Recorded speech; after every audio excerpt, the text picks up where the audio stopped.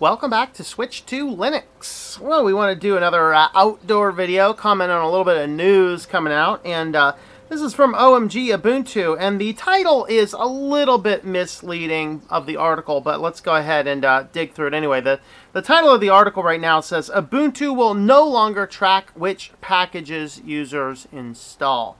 Now, what's incorrect about the title? Well, what they're boiling down to is the application called Popcon.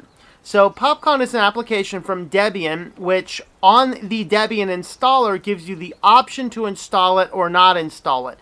Basically what it's going to do is it's going to run a cron job on the system, and once per week it's going to look at all of the applications installed in the system and rank them in the order that which applications have you used most recently, all the way down to the ones you've never used. It's going to take this data and it's going to send it off to a central server.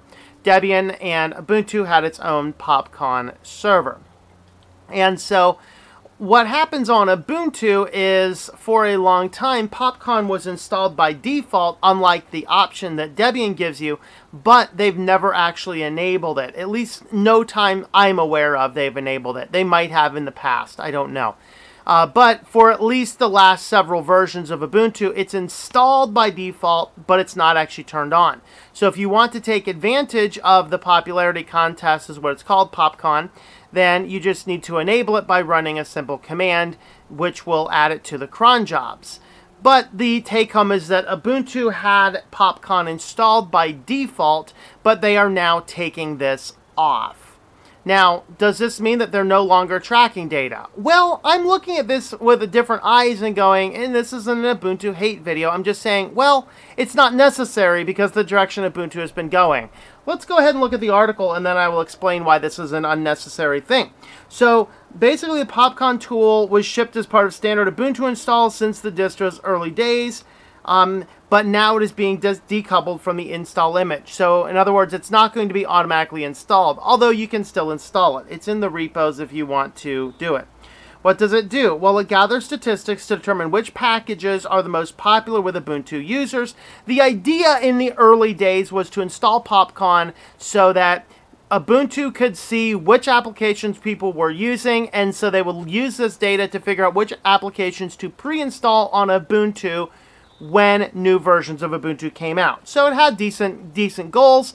Hey, the distro's better if it comes pre-installed with all the applications everyone uses. The problem is they never really took full advantage of that. So it's been added on default for a long time, but they're going to take it off.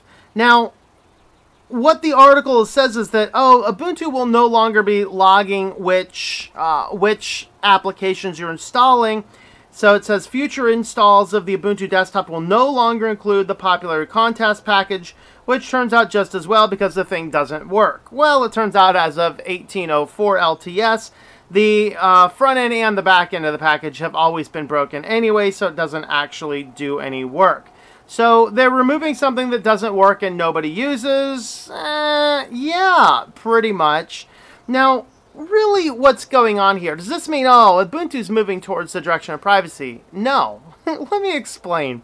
And again, this is not an Ubuntu hate video. I just want to point out that there are concerns with logging and tracking what people do. Of course, it's completely anonymized. If the systems are working right, they might collect the initial IP address, and as long as they drop it within a few minutes or so, perfectly fine. But nevertheless, there are going to be a subset of people that are going to have a problem with that. All right, now, first and foremost, is this something that Ubuntu's dropping this? They no longer care about it? No. They're still tracking the data. That's something the article doesn't even mention. It doesn't come close to mentioning. Because what does Ubuntu do? Well, they don't ship anything with the app system anymore. I mean, I can't say anymore. They're prioritizing the snaps. So when you go in to install any software that is not included on Ubuntu out of the box, you're going to install the snap unless you do some override to make sure you're installing the repository version. Here is where we have the difference. With Popcon, you had to enable Popcon, which was installed but not enabled, and then it would weekly do that cron job and send the data out. Okay, that's what it would do. And who knows, if your computer wasn't on right then and there, maybe it wouldn't, you know? Depends on how the job is written. Now, the difference is, though, is that in modern Ubuntu, where they're using the Snap Store, where everything bounces off of Snapcraft, by default, Snapcraft does everything that Popcon did, but it does it in real time, not as a matter of how popular the application is on your system each week, but more of a who has installed what, or I should say, what has been installed per system. We can't say that they know who the people are. That is anonymized data. I'm going to agree with that. But nevertheless, Snapcraft, which is the one proprietary place that you can get your snaps unless the distro has worked with them to develop their own Snap Store, they get a chance to see the operating system and the applications being downloaded. So in other words, what Popcon attempted to do in the past, now the Snap Store does by default, utilizing the proprietary backend, because they are keeping the statistics. Remember when part of this Linux Mint debate, they came out and said, well, behind Ubuntu, Linux Mint was the #1 source. See, we have all the data. Well, where'd that data come from? It came from the fact that they were collecting the data on the people about which operating systems downloaded snaps. So they're logging this data about which applications people are using, what operating system they're coming from, and who knows what else they're collecting, because it is a proprietary store, and that's part of the point. So up here when the article says Ubuntu will no longer track which packages users install, no, that's actually the complete opposite. The old popularity contest Popcon used to show which applications are people do they have installed, but which applications also do they use on a regular basis. That was what it did. Now, Ubuntu, through Snapcraft, completely logs what users install. It doesn't necessarily log do they use that application, but it does log which they install and which application or which operating system that data was collected through. So there we have it. Should Ubuntu have gotten rid of Popcon? Well, they should have never installed it by default. It is good that Ubuntu has never implemented it by default. So you've never installed Ubuntu and had popularity contest running in the background. It's never been enabled as far as I know. Maybe it was back in the way back days, but in the recent versions of Ubuntu, at least going back a few years, no, it hasn't been there. All they're doing now is, hey, they're no longer shipping that particular package with the default Ubuntu installed.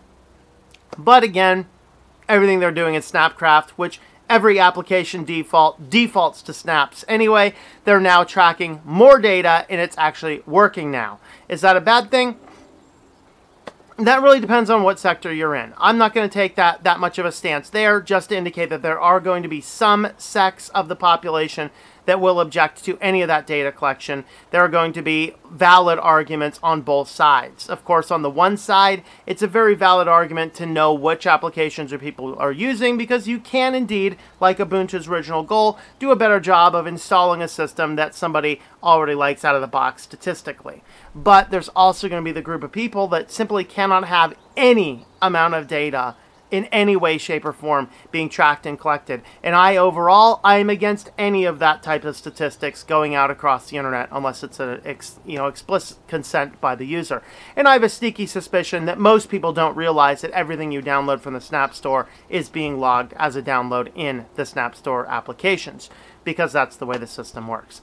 So there's my thoughts on it. It's just something interesting where they're coming out. We have an article about it, but Snap actually overrides what they were trying to do to begin with, and whatever that happens to be worth. I'm not saying it's specifically good. I'm not saying it's specifically bad. Hey, I don't use Ubuntu anymore. Take that for what it is. So anyway, thanks for coming along on this video, guys. Let me know your thoughts and your comments down below.